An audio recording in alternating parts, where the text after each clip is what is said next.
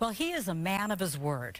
Tyler Glasnow kept a promise to his former high school coach and close friend. He said he would show up at his old high school before spring training. Tyler showed up in a driving rainstorm, but it was all emotional sunshine at Hart High today. It was really neat, really cool experience just to see him share his craft and his stuff personally with us. Tyler Glasnow, new Dodger pitcher and Hart High alum class of 2011, returned like a conquering hero to his alma mater Tuesday, where in his day he was a standout pitcher, still developing his fastball into 90 miles per hour. Tyler's here. If you have questions, ask away. He's here for you. All right? Sweet. What's up? What was up was that Glasnow was in class, patiently fielding questions as he sat on a chair. He was here at the invitation of his former high school coach, Jim Ozella.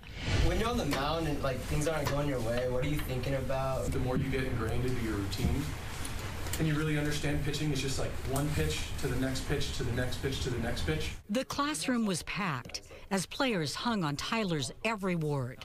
Hands were raised and hearts were lifted as students snapped selfies with their hometown hero. Glasnow has played for Pittsburgh and Tampa Bay, and now for the world-famous LA Dodgers. But he told me it was in Santa Clarita at Hart High where his love of baseball was born and nurtured. Especially around junior year when I got on varsity, it was I really realized I wanted to do this for as a profession, and then I realized I had to work harder than everyone else, and I think that started at Hart for sure. It was always my dream as a kid, and now I'm back. It's cool. It comes full circle. On this Tuesday, team equipment lined the hallway.